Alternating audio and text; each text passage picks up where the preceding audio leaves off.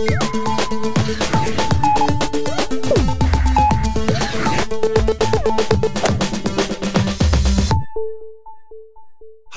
I'm Kenny Joya. Welcome to another one of my tutorials.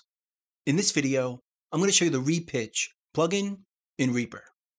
Now ReaPitch is another plugin that comes free with REAPER. And it's basically used to alternate the pitch of our audio, or it's also known as a harmonizer. And it can be used on any instrument. In this video, we're going to focus on vocals. So the vocal track here, let's see what it sounds like.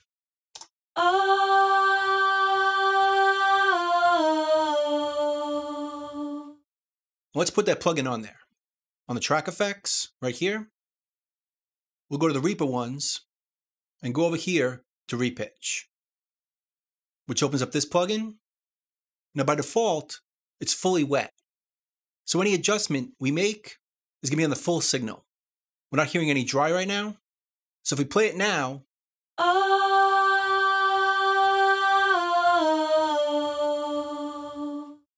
it sounds exactly the same, because nothing's changed over here. They're all set to 0. So let's go through these. The first adjustment is to shift the pitch with full range. I'm not going to worry about that one. If you want to fine tune it, you could do it here, but it's more useful to go down here. So you could shift it by semitones. So if we shift it up by 1 semitone, it sounds like this.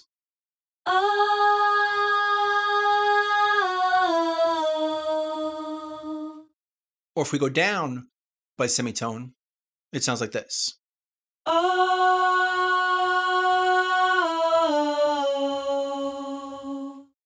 So let's make it useful. Let's shift it up by 4 semitones, which is a major third higher.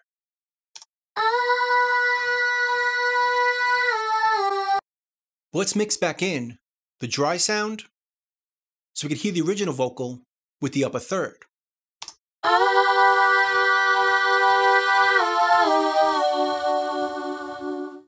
So we created a harmony. If you want to add an upper fifth, we go down here to add a shifter, which is going to add another pitch shifter. So we can have multiple ones that play at the same time. In fact, you could have as many as you want, just by adding them here. We'll get back to that in a bit. Let's start with just 2, with the first one on +4, and the second one we'll put to +7, which is an upper fifth. So now we should have a 3-part harmony.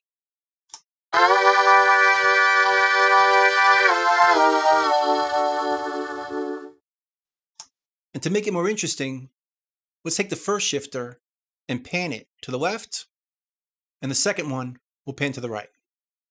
And the direct sound is still in the middle, or where it's originally panned.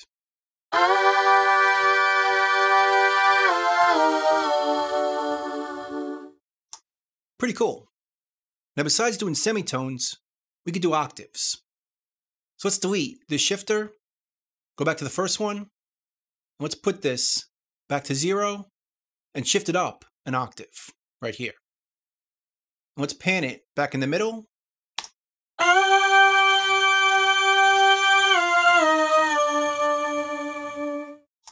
Or we can go down an octave right here.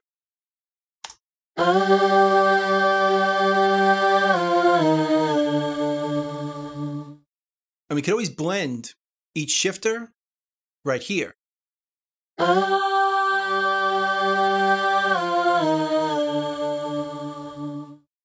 To get the perfect mix of each shifter with the original sound. Now if you notice, these octaves sound a bit weird. If we turn off the dry, bring this back up, it sounds very shifted. If you don't like that effect, we could adjust it with the formant. We could adjust cents or semitones. Let's go to semitones and bring this up +12.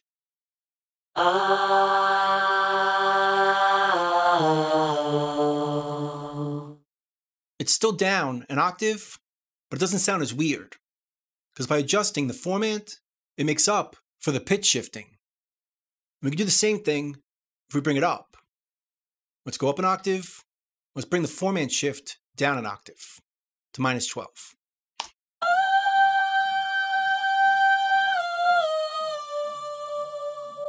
It doesn't sound as chipmunky as this. That sounds a bit weird. So if we blend this in with the original,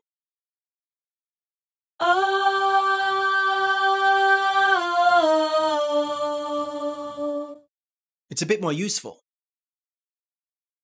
If we go down an octave, we bring this up an octave.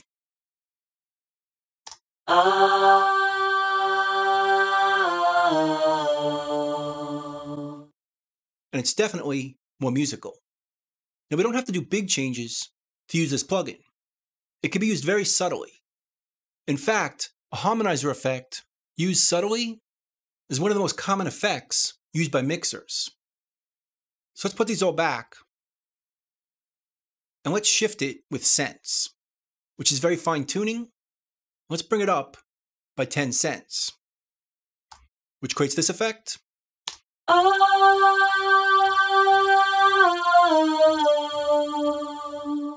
And let's pan it to the left. Let's create another one, pan that one to the right, and shift that one up 20 cents. So to the left is 10 cents, and to the right is 20 cents. So that should create a very stereo effect.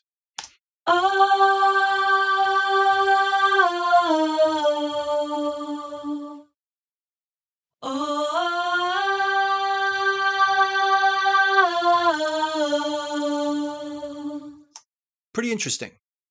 And it really fattens up the direct sound. Before and after.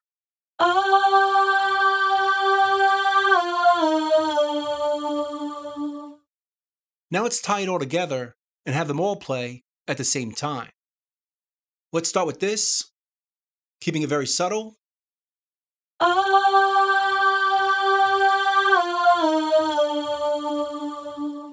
Let's add another one, pan it to the left, and bring it up 4 semitones, which again is an upper major third. Let's adjust the formant shift to make up for that. So bring it down -4.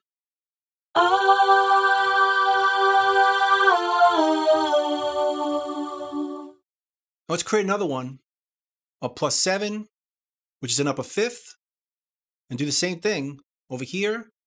Go to -7. Let's pan this to the right.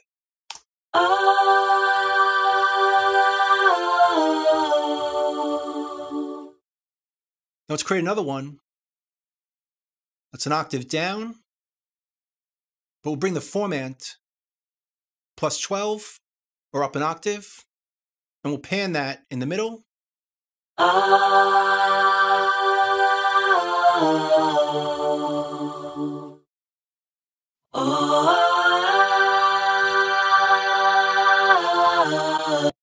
And then finally, we'll do an upper octave. Bring this up 1 octave, and this down an octave. Keep it in the middle, and let's blend it.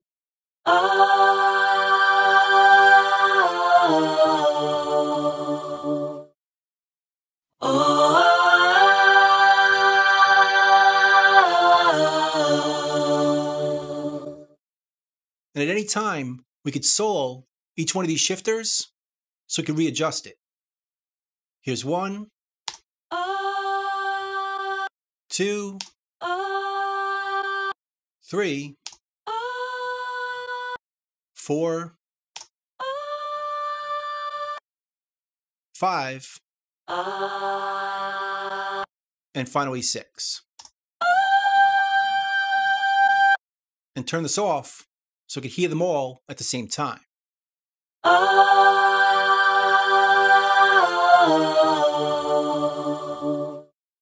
It's a pretty cool effect. And if you want to change the pitch shift algorithm, we can do it down here. To sound touch.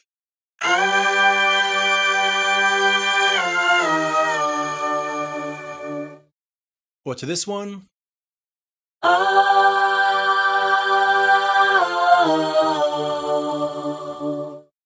or any of the parameters within it. So that's pretty much it. That's the ReaPitch plugin in Reaper. I hope you learned something, hope you can use it, and I'll see you next time. Thanks.